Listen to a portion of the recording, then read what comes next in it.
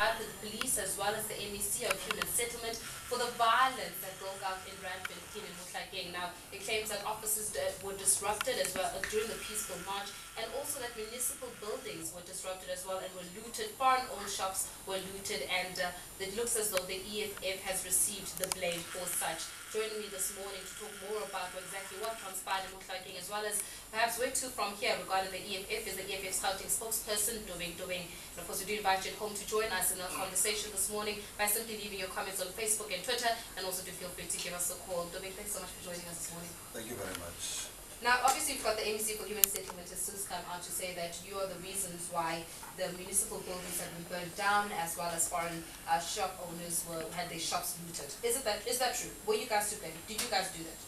Well, I think it's quite unfortunate that the MEC can utter such words and with unfounded allegations.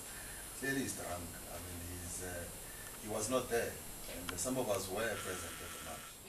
And in all the footages, I think that have been aired, there is no a single person that has been shown wearing EFF regalia looting.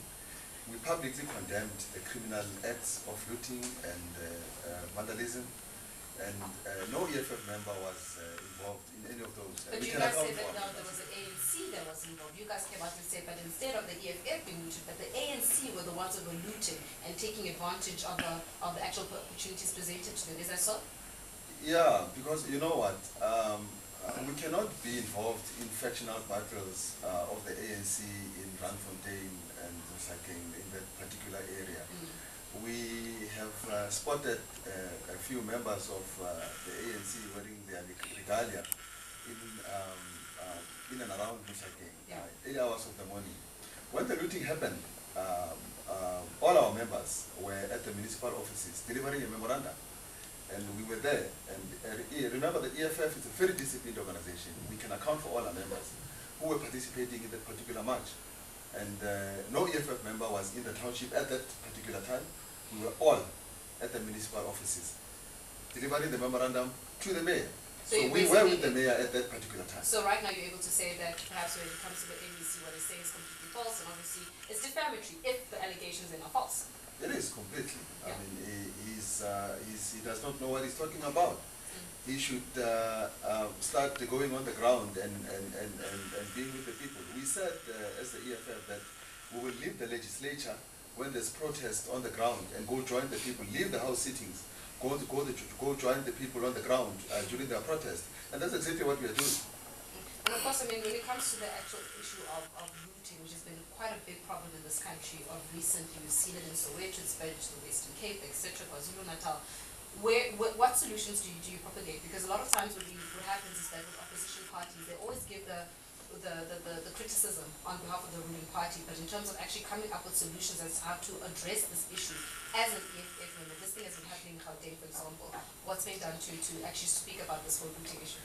Let's speak about Randfontein in particular, in relation to the looting. In Randfontein, there is no really business investment in that particular town. The only thing that you can see there is car dealerships. How do you expect to create jobs out of that?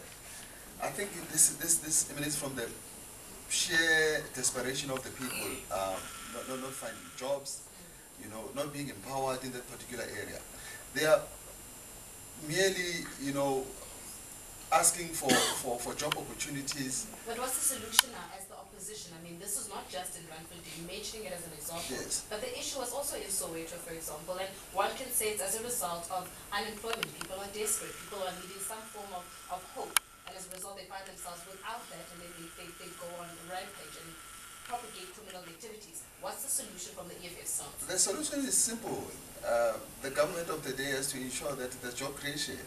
I mean, people have to put food on the table. I mean, it's a matter of putting food on the table. It's a stomach issues. I mean, it's simple. If you find that people on the ground are not earning a salary, no one earns a salary at home, that person will resort to one thing.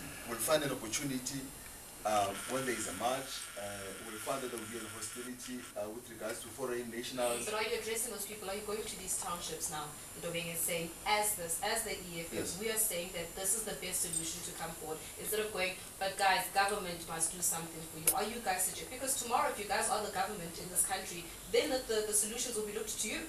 Yeah, we hold meetings with communities on a weekly basis and really try and find input from communities to say what is the best way in dealing with such issues.